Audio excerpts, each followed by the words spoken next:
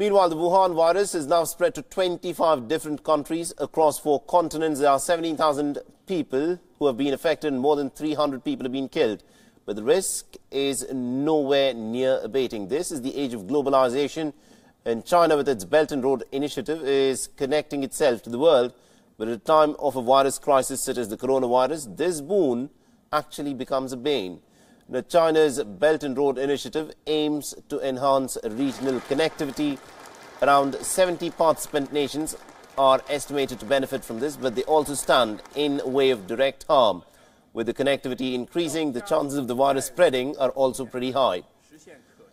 The workers from all the participant nations are working in China and with Chinese workers on this project.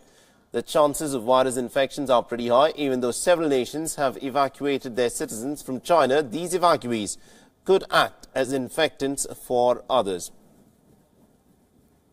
哪些病原体可以感染人？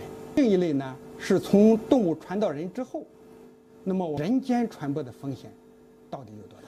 The connectivity isn't always good, especially at a time when there is a viral outbreak as this one. Now, Pakistan is a major participant in the BRI through the China-Pakistan Economic Corridor, and even though it hasn't evacuated citizens yet, Pakistan seems to have realized the threat because of the CPEC.